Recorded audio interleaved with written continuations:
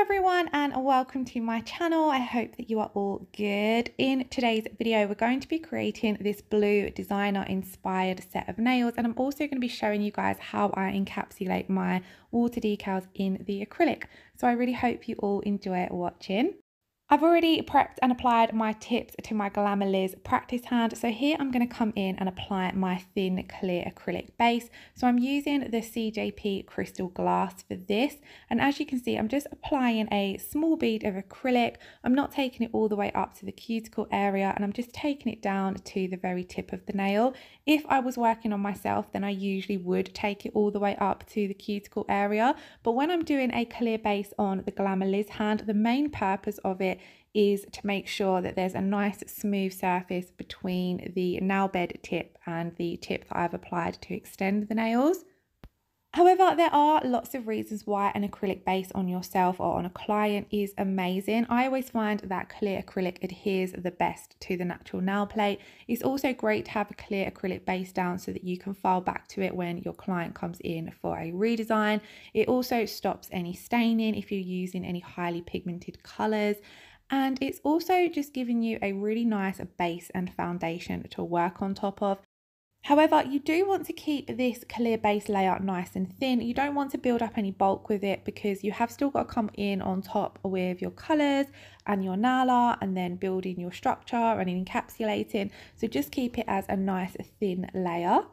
Then I'm going to come in and start my design. So I'm going to be applying my water decals to these two nails, and they need to go over a white base to really pop. So I'm coming in with CJP coconut milk, and I'm placing the bead down exactly the same as I would as if I was doing a baby boomer or an ombre nail, because I want the water decals to have that ombre effect. So I've placed that bead down, blended out the back of it so there's no harsh line, and then I'm making sure that the entire tip of the nail is covered. I'm then going to repeat that process on the ring finger. So I'm going to come in with another bead of CJP coconut milk, placing it down roughly where I want that blend to start, blending it back ever so slightly. I did place this bead a little bit too far down the nail, so that's why I didn't blend it back too much. And then I'm just patting and pulling it down towards the very tip of the nail, making sure that it's fully covered and I'm happy with the coverage. Again, with this layer of acrylic, you don't want to be building up too much thickness because we have still got to apply our water decal and then encapsulate that in. So I'm trying to not make this layer too thick, and I'm also trying to make it as smooth as I can. So then that way my water decal will apply nicely on the top. So that's why you can see I'm going over the acrylic a few times just to make sure it's really smoothed out. Then I'm going to leave that white acrylic to set because you will need to make sure it's set before coming in with your decals. So I'm going to move on and do the pointer finger, and I'm pretty much doing exactly the same on the pointer finger, except I'm using this gorgeous blue colour, which is CJP's Aqua Marine. This colour is just absolutely beautiful. It's so highly pigmented, and a little bit really does go a long way. So as you can see, I'm working with quite small beads. I love this colour as well because it blends out really nicely too. So it's perfect if you are wanting to create an ombre. Once again, I'm going to do exactly the same on the little finger. So you'll see I'm coming in with a medium-sized bead, patting it out at the sides to begin with. Just because it was a little bit wet, I decided to pull it down towards the tip first of all, and then I'm going to flip my brush around and just blend that back, just so that there's no harsh line. You don't want any harsh lines when you're doing anything with a ombre style. I did then decide to come in with another small bead at the tip of the nail just to make sure that that was fully covered and fully opaque. Again, I'm still making sure this is nice and smooth, even though I'm not going to be putting anything over the top of this. I'm just going to come in and do the ombre. Now for our water decals. So these are from Miss Lucy. I will leave all of the links in the description box below to all of the products that I've used, so do check that out, especially if you're looking to purchase any water decals. Now for this particular set, I decided I was going to apply my water decals with some base coat. So I'm coming in over the acrylic and applying a thin layer of my Kiki London rubber base coat. Now you don't necessarily have to do this step, but I prefer it, especially if I'm using a large size decal, just because it's going to cure and hold in place, so that when it does come to encapsulating, or sorry, when it does come to ombreing my acrylic over the top, it's not going to move around or anything like that. So what I did was I cut out my decal to size, soaked it in some room temperature water for around 20 seconds, peeled it off the backing paper, and then I'm placing it down on that wet base coat. So I haven't cured this yet. We will cure it once we've got the water decals applied. Then I'm just taking a silicone tool and really smoothing out all of the creases. You want to get this lying as nice and as flat as possible, because any creases will show up at the end result. So I'm just making sure to get it as smooth as possible. I was just trimming off a little bit of excess here, which isn't 100% necessarily, because I do come in and file them once I've got them cured in place.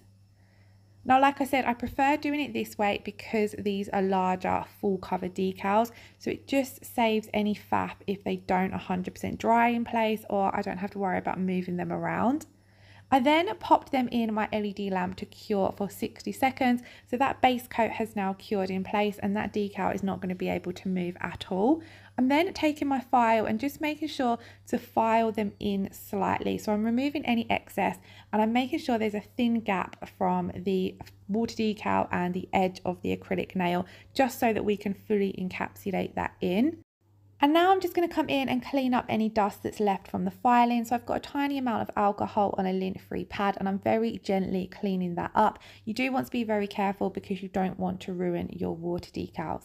Now we're going to move on to creating the ombre. So I'm coming in with CJP Obsession, and this is kind of a peachy pink acrylic, but it does have a slightly sheer side to it depending on how you work with it. You can build it up to be a bit more opaque, which is one of the reasons I love this color, because it's so versatile. The drier you use it, or the more you build it up, the more opaque you can make it. But then you can work with it on that little sheer side, especially for creating something like a fade, which is what I'm doing here. So I'm keeping it slightly wet where I want the acrylic to fade out. So I do still want to be able to see some of that water decal underneath, and then I'm just going to build the color up a little bit where I want there to be more coverage, so down at that cuticle area. I'm also, because this is a core powder, I'm able to build my apex up with this, and then I'll just have to encapsulate from the fade down.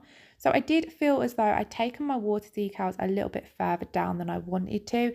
The fade just looked a little bit unbalanced, if that made sense. So I'm just coming in with a little bit more acrylic to bring that fade slightly further down the nail. And then where I want it to blend out, you can see here, I'm just blending that acrylic out using the tip of my brush. So I'm going to do the same here, but here I started off at the cuticle area just because I knew that I wanted a bit more coverage. So I placed my bead down, tapped it up into place around that cuticle, and then I'm just building up the coverage and fading it down over the water decal. As you can see, I'm using a really light feathery touch, and I'm trying to not run my brush over the water decals too much.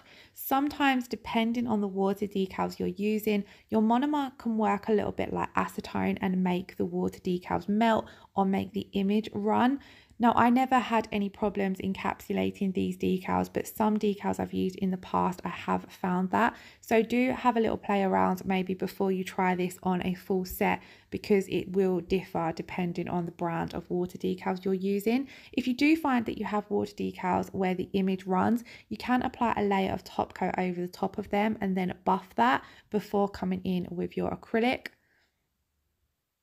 So now that I've finished doing the ombre on the two water decal nails, I'm going to move on to the two coloured acrylic nails. So I've placed my bead of Obsession down, tucking it in at the cuticle area, and then just blending it down. Depending on the colours I'm using and the products I'm working with, I will do my ombres slightly differently. So it does depend on the day, and if I'm a bit more confident with a colour, I'll come in with a larger bead of acrylic. But if I'm not so confident on creating a good blend with the colours I'm using, then I will work in smaller beads of acrylic and start at the blend area first.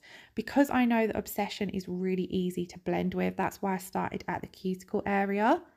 But you can see when I'm coming and fading over that blue, I'm really blending it out. I'm keeping my brush nice and wet so I'm able to move the acrylic to where I want it to be and to create that blend as best as I can. So on this now, I've placed my bead down at that blend area. So I did it slightly different on the pointer finger, and I've just created the blend first before doing my cuticle area, which is 90% of the time what I will do. It kind of just depends on the day. I'm not always very consistent when it comes to applying my acrylic. Then I've placed down my cuticle bead, getting it as close to that cuticle as I can, and then blending that down over the previous bead of acrylic. And I'm not popping any glitters or anything over these ombres, so I wanted to try and get them as perfect as I could. So I'm just coming in here with another small bead just to fix up that blend. And then this is what our design looks like so far. So I'm ready to come in and encapsulate. So again, when I'm working over the decals, I don't want to be running my wet brush over them too much. So I've placed down my bead of acrylic slightly wetter because we are encapsulating. And then I'm just patting and pulling it down towards the very tip of the nail. This bead didn't quite reach the end, so I'm going to come in with another bead of acrylic. You do need to make sure you are fully encapsulating the water decals with enough thickness to allow for your filing, because otherwise you will file into them or remove the water decal when it does come to filing. So once again, the same on this now. I'm starting my encapsulation at that blend area because I've already built up a lot of thickness at the cuticle area with the core acrylic, so I don't need to encapsulate all the way down to the cuticle area. As you can see, I'm working with medium wet beads just so I haven't got to do too much playing around with them, because when you are encapsulating with clear, you don't want to have to move and pat and press your acrylic too much, because the more you play around with it, the more bubbles you're going to put into it. I'm checking the nail from all angles just to make sure that I'm happy with the thickness, happy with how my apex is built up. I'm trying to make sure that the acrylic application is as smooth and as even as possible, so there's not loads of lumps and bumps, because if you have got an uneven acrylic application, you're just going to give yourself more filing to do. So especially when I'm working on my Glamour Liz hand, I try to minimize the amount of filing I have to do.